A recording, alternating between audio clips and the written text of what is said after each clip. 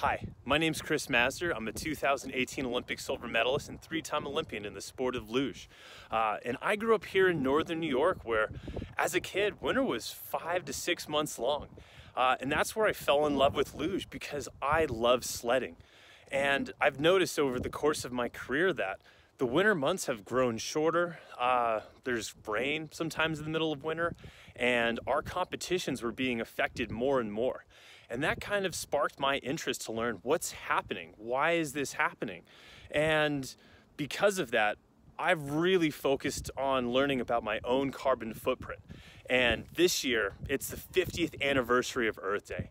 And I think it's more important than ever to understand what we're doing to this planet on a personal level so that we can understand how to mitigate, how to offset our footprint, and also to help educate others.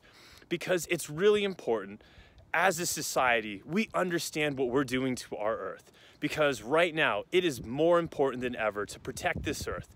This Earth gives us life, and we need to understand what we're doing to it. So I urge you, learn about your carbon footprint, learn how you can mitigate, and help educate others on what they can do, because our society needs to come together in order to tackle this challenge. And I'm sure we can do that. So thank you to Athletes for the Earth, for Earth Day, the Earth Network, for everybody for making this such a priority, because without this planet, we wouldn't have life as we know it.